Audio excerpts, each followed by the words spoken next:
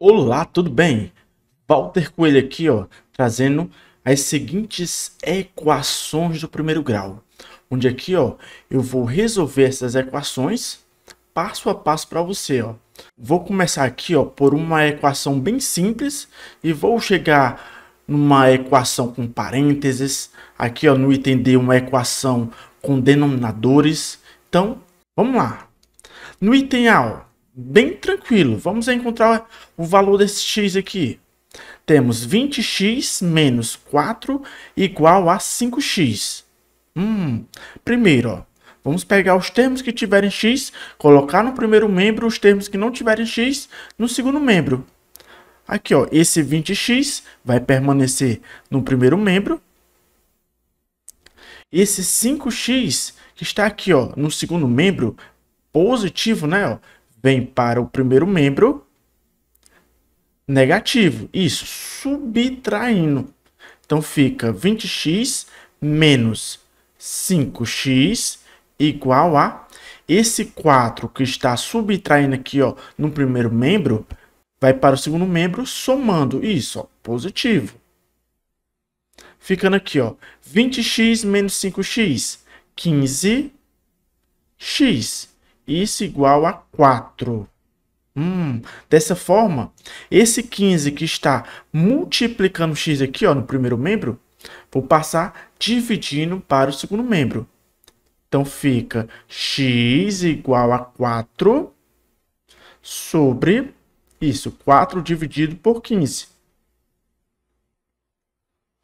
Belezinha. Aqui, chegamos a uma fração que não temos como simplificar. Uma fração irredutível. Então, deixa dessa forma. X igual a 4/15. Prontinho. Resolvida aqui esta equação no item A. Vamos ao item B. No item B ainda bem tranquilo, bem simples. Vamos apenas pegar esse termo aqui, do segundo membro, que tem um x, e passar para o primeiro membro. Está aqui negativo, vem positivo. 4x mais 8x, isso igual a 36. Beleza? Então, fica 4x mais 8x. 4 mais 8, 12. Fica 12x. Isso igual a 36. Agora, esse 12 que está multiplicando x, vou passar dividindo para o segundo membro. Então, fica x igual a 36 dividido por 12. E daqui temos que x é igual a 36 dividido por 12, 3. Beleza. Agora, aqui, chegamos ao resultado que x é igual a 3. Certo? Resolvida aqui esta equação do item B.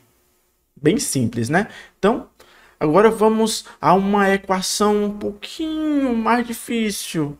Isso. Por quê? Porque temos os parênteses. Aí você vai ver que é bem simples, certo?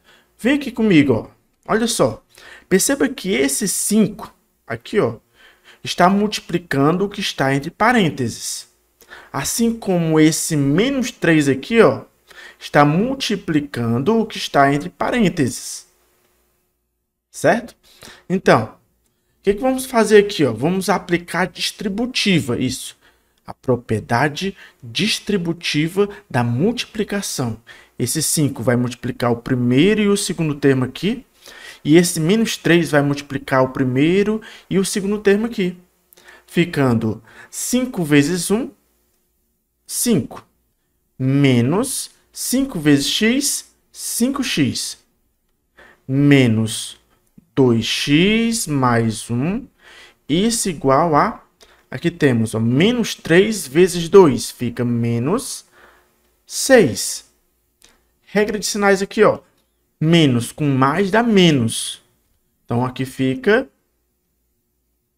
menos. Negativo. 3 vezes x, 3x. Beleza. Então, você percebe, ó, que eliminamos os parênteses. Dessa forma, né, vamos resolver como se estivesse resolvendo uma equação aqui, ó, como a do item A, do item B. Pega os termos que tiverem x, coloca no primeiro membro, os termos que não tiverem x, no segundo membro. Então, fica aqui, ó. Esse menos 5x vai permanecer no primeiro membro. Menos 5x, menos 2x. Agora, ó, temos menos 3x. Esse 3x que está subtraindo aqui, ó, no segundo membro, vem para o primeiro membro somando. Então, fica mais 3x. Isso igual a menos 6. Agora, ó, temos 5, vem negativo para o segundo membro, menos 5. E esse 1 aqui, ó, que está no primeiro membro, vem subtraindo, ó, menos 1. Então, vamos operar. Ó. Temos menos 5x, menos 2x, mais 3x. Menos 5 menos 2 fica menos 7. Menos 7 mais 3 fica menos 4. Então, coloca aqui, ó, menos 4x igual a... Agora aqui, ó, temos menos 6 menos 5. Menos 6 menos 5, menos 11. Menos 11 menos 1, menos 12. Certinho. Agora, ó, esse menos 4 que está multiplicando o x aqui, ó, no primeiro membro, vou passar dividindo. Então, daqui eu tenho, ó, que x é igual a menos 12 dividido por menos 4. Então, x é igual. Como temos um número negativo dividido por um número negativo, né?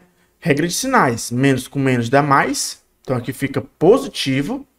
E 12 dividido por 4, 3. Prontinho. E encontramos aqui o valor de x para esta equação do item C. X igual a 3.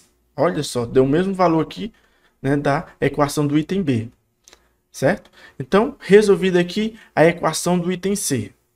Agora vamos à última equação desse vídeo. Temos 1 meio mais 2x sobre 3 igual a x sobre 3 menos x sobre 2. Temos uma equação com denominadores diferentes. Então, o que temos que fazer aqui inicialmente? Temos que deixar os denominadores comuns e iguais.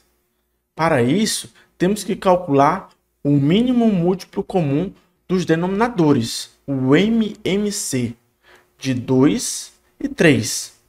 O MMC de 2 e 3. Só que, como esses dois números são primos entre si, certo? Basta multiplicar. 2 vezes 3, 6. Então, temos que o mínimo múltiplo comum de 2 e 3 é 6. Certo? Sendo assim, ó, podemos montar a equação com esse novo denominador. Aqui no primeiro membro vai ficar o 6. Aqui no segundo membro vai ficar o 6. Certo? Feito isso, você pega esse novo denominador, divide pelo denominador antigo, o resultado multiplica com o numerador. 6 dividido por 2, 3. 3 vezes o numerador, 3 vezes 1, 3. Coloco 3 aqui. Mais... Agora aqui, ó, 6 dividido por 3, 2. Aí fica 2 vezes o numerador. 2 vezes 2, 4. 4x. Então, coloco 4x aqui, ó. Agora, aqui desse lado, temos 6 dividido por 3, 2. Aí, 2 vezes o numerador. Ó. 2 vezes x, 2x. Menos Agora aqui, ó, 6 dividido por 2, 3. 3 vezes o numerador. 3 vezes x, 3x. Beleza, feito isso, ó, esse processo, e os denominadores ficaram iguais, podemos cancelar os denominadores. Agora, vamos ficar com apenas os numeradores. Então, fica 3 mais 4x igual a 2x menos 3x. Aí você chega aí, ó, numa equação do primeiro grau, como a equação do item A, do item B, certo?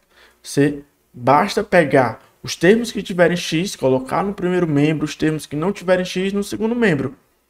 Então fica, ó, 4x, esse 2x vem subtraindo aqui para o primeiro membro, menos 2x. Esse 3x que está subtraindo aqui, ó, no segundo membro, vem somando, mais 3x. Isso igual a esse 3, ó, que não tem um x, esse termo aqui, ó, não tem um x, né? Vem subtraindo aqui para o segundo membro. Beleza. Agora fica aqui, ó, 4x menos 2x. 2x. 2x mais 3x. Fica 5x. Isso igual a menos 3. Então, temos que esse 5 está multiplicando o x aqui, ó, no primeiro membro. Se o 5 está multiplicando, vou passar dividindo para o segundo membro. Então, x é igual a menos 3 dividido por 5. Pronto, não temos como simplificar, então fica essa fração aqui. X igual a menos 3/5. X igual a menos 3/5. Resolvida a equação do item D. Então, é isso aí, ó. Nesse vídeo resolvemos 4 equações do primeiro grau, bem passo a passo, né? Espero que você tenha compreendido. Se você compreendeu, gostou desse vídeo, deixa aqui, ó, o seu like para ajudar o canal, certo? E compartilha esse vídeo aí, ó, para que mais pessoas possam aprender, certinho? Então é isso aí. Forte abraço, valeu e até a próxima. Tchau, tchau.